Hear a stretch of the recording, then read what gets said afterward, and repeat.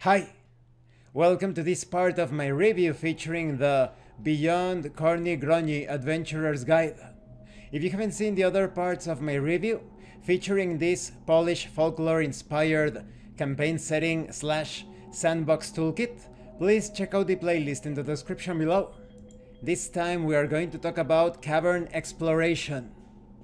When the travelers go underground, check what type of cavern they have found and what encounters await them.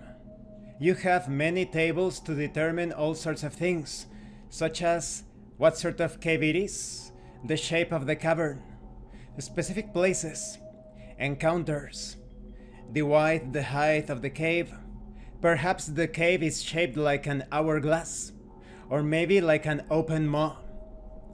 Maybe you find an underground lake, or a place of power, perhaps a mine or a spring, and each one of these entries contains additional details. For example, in the case of a mine, it can be a remnant of a primitive quarry or an ore mine, where all work was done using stone or bone tools.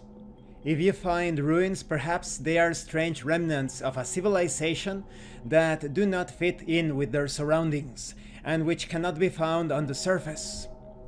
You can also determine the cave encounters. Perhaps you meet people, maybe you bump into obstacles or mysterious phenomena. When it comes to phenomena, maybe you encounter a rock forest, or maybe a lack of air. When it comes to obstacles, maybe there is a collapse or very low temperature. When it comes to people, perhaps you encounter wise people or sorcerers. Perhaps you encounter goblins or the undead. When it comes to armed people, maybe you run into an outlaw gang or adventurers. And there are many subcategories, for example, the lost ones. They could be Styrian tourists, or maybe local children. What are they doing inside of the cave? How mysterious. Maybe they are just fooling around. Very dangerous if you ask me. You can also determine the actions and motivations. Maybe the non-player characters are there in order to hunt, or maybe to warn the party of adventurers. Maybe they are calm, or maybe they are exhausted. You can also encounter beasts and monsters. Perhaps wolves, maybe wildcats and bears. Perhaps a monstrosity such as a vampire or a gorgon. Maybe a giant. You have encounter examples. In order to avoid spoilers, I'm just going to mention the titles, such as the Fiery Cave, the Bear's Lair.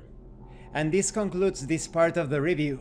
In the next part we are going to talk about the factions in Karpaki. When it comes to this cave exploration section, the subtables are great. You never know what you are going to find. The same result could have ramifications in unexpected ways. You never know the exact individuals, creatures, the shapes, the structures, the colors that you will find in these strange locations. Thank you for watching this part of the review, and thank you for your likes and your comments. If you have any questions or comments, please let me know. And thank you so much to those of you that are going the extra mile to support the channel. If anyone else wishes to further support the channel, the information on how to do that will be in the description below. And remember, it is better to roleplay and fail in character than not to roleplay and fail as a player. Once again, thank you, and see you later.